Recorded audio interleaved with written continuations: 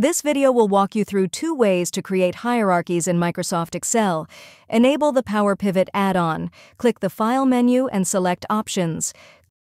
Click Add-ins. Select COM Add-ins from the Manage menu. Click Go. Check the Microsoft Office Power Pivot box and click OK. Convert your source data into a table. Highlight the data and press Ctrl-T. Select My Table has headers and click OK.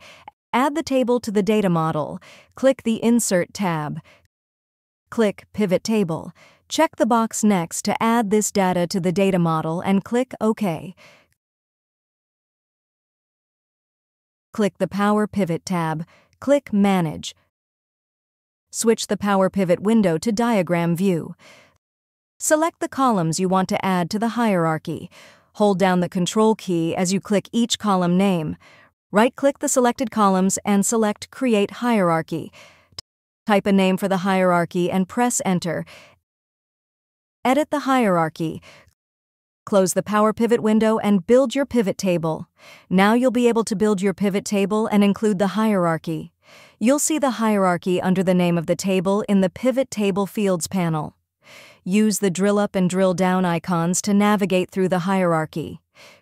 Create a hierarchy chart. Click the Insert tab. Click the SmartArt icon. Click the Hierarchy tab.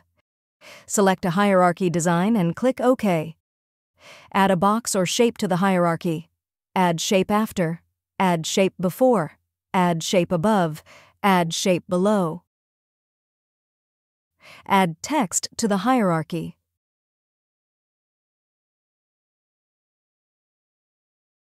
Change the look of your hierarchy. If you found this video helpful, kindly like and subscribe.